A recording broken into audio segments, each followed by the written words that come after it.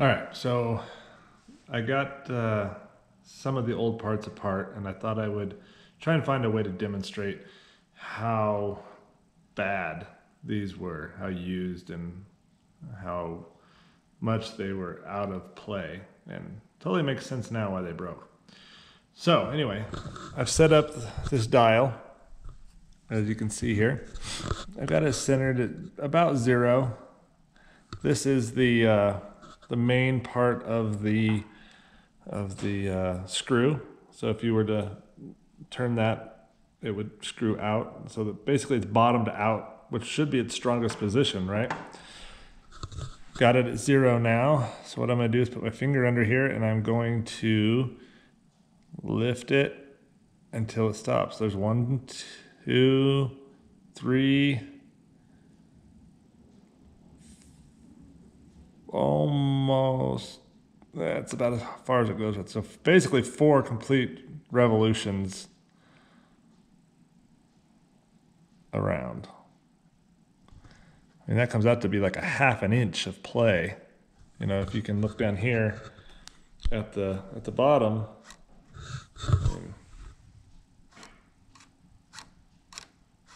that's how much play there is. So once I get the new one installed, I'll come back to this exact same experiment, and we will see what comes from that.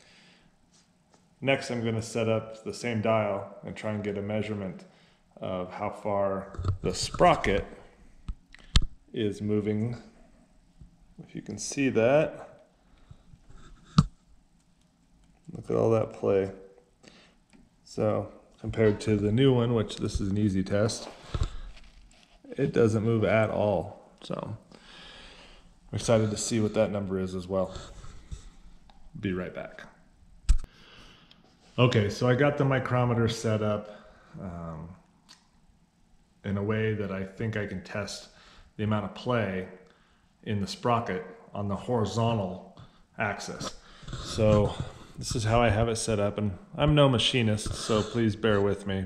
I'm just, you know, a redneck in his kitchen. But you can see I have it set up right there on that sprocket, and we're at what? Pretty close to 0. Close enough here that we can get a pretty good estimate of how much it's moving. All right, you ready? I'm going to push on the opposite side of the sprocket. It's completely depressed at this point. And we're going to go, let's see, I'm trying to hold this at the same time. All right, there we go. Well, as you can tell, it's pretty loose. So that's how much it's wiggling back and forth, you know, on this axis right here. And when I move this one, there is absolutely 0 play in that compared to these ones that have all kinds of play in them. So I'll tell you what, guys, if you have a Skywagon, pretty much any year, that has never had these gone through or looked at, I highly recommend it. You know, these are some old airplanes with a lot of use. You know, think about every flight, how many times you adjust that trim wheel, you know, and times that by the amount of hours on that airplane, and there's a lot of rotation up and down. So it's not the easiest thing to change out, but I highly recommend it. So, all right, I'll continue with tearing this thing apart. Be back when I have more info. All right, guys, I got the first one rebuilt and put back under the micrometer so we can take a look at the difference. And if you remember on the last one, obviously it rotated, I think 4 times. So we've got it set back where I had it before. Full pressure on the shaft, and as I pull up, that's all I'm getting right there. Pretty significant difference.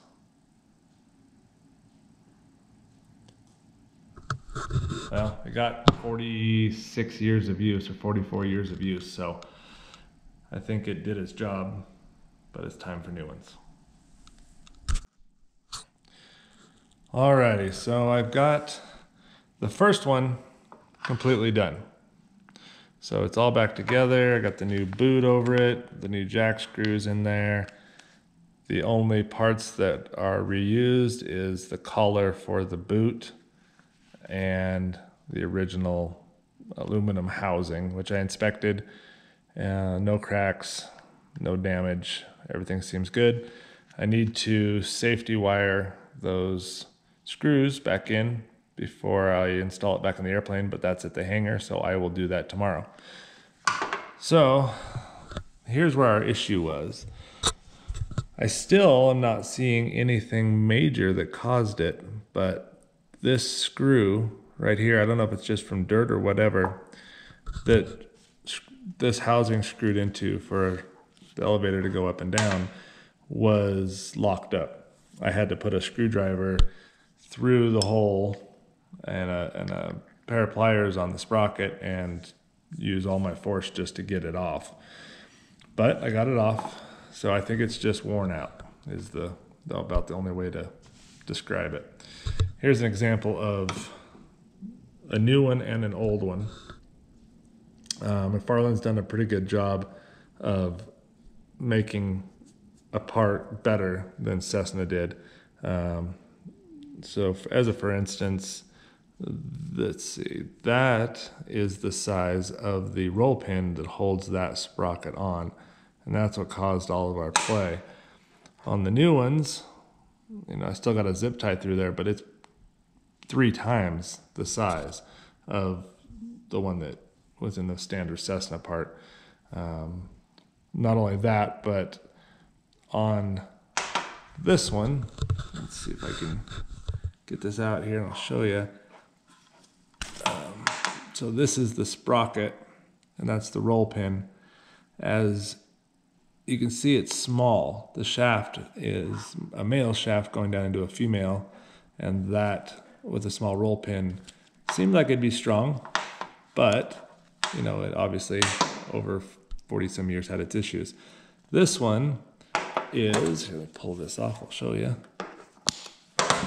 This is a female over male, and it's a lot larger diameter, a lot heavier duty part. It's a better look at that roll pin, where it goes.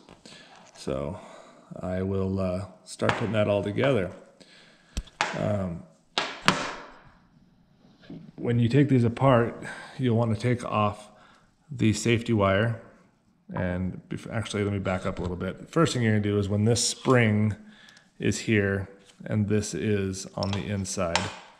I didn't video it because I was fighting with it, but this unscrews, obviously takes the tension off of this big spring.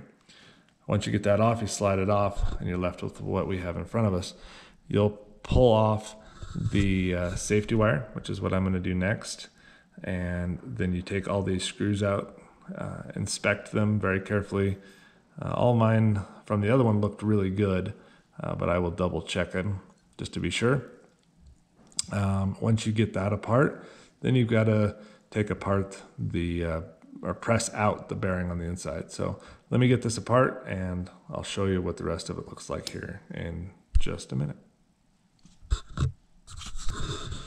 All right, guys, here's a little update and I'll show you what I did to get things apart. So now that I got this here, I'll show you. This bearing is pressed down into this housing, and this sprocket is held in, right there. So what you got to do first is pull that roll pin right here. This one was really easy. The other one was quite hard to get out. So I pulled that out, and that would still be in there like that. And then since this part isn't being kept, I just took put it on a flat surface and with a hammer and a socket and popped it right out of there. And that leaves you with all the parts. So now what we'll do is clean these up, inspect them really close, make sure there's no cracks or damage or anything like that. and reassemble. So here's another good example of the difference in the kit from Mcfarland on the left and Cessna on the right. The shaft in which the spindle is attached is 0.263. So basically that's the shaft is taking all of the brunt and transferring it to that little tiny, where'd it go? Little tiny pin. Now, this is the shaft. Let's see here, I'll do this one-handed.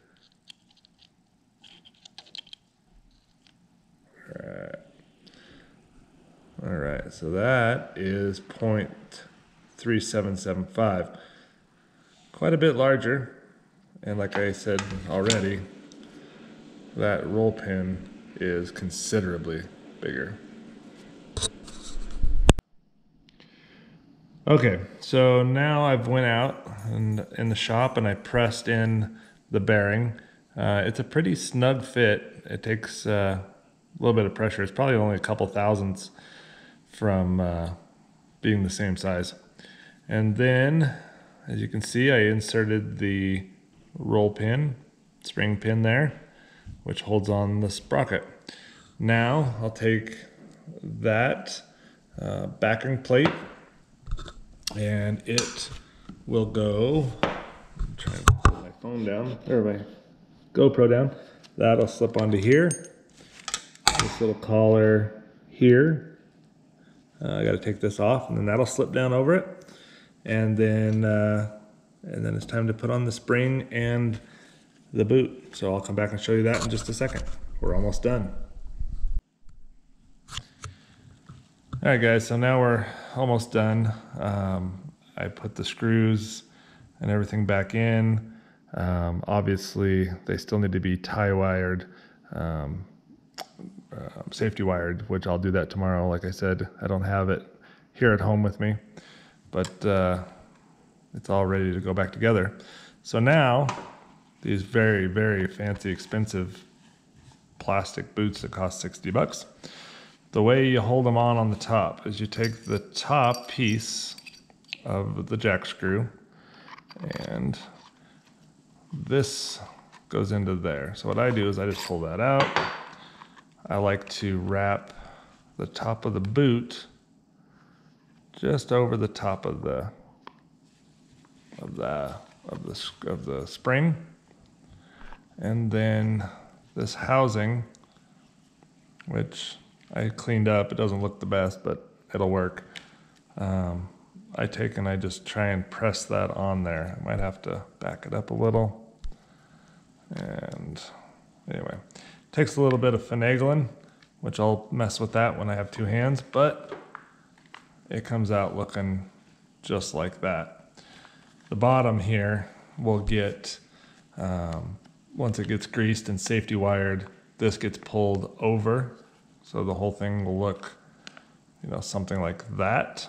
And then safety wire around that and holds that boot in place so it can't come apart and keeps the dust and debris out of there. So almost there. When I'm all done, I'll show you the final product. All right, so we got the jack screws all done and ready to go back in the airplane other than the safety wire. Here's the finished product. Also, it's recommended to safety wire the pin into the sprocket as well. Brand new boots. And then I've also got the pieces that go in there. And that's it. So I'll film the install when we get to it in a day or so. Other than that, you now know how to install and rebuild your jack screws. Have a good night.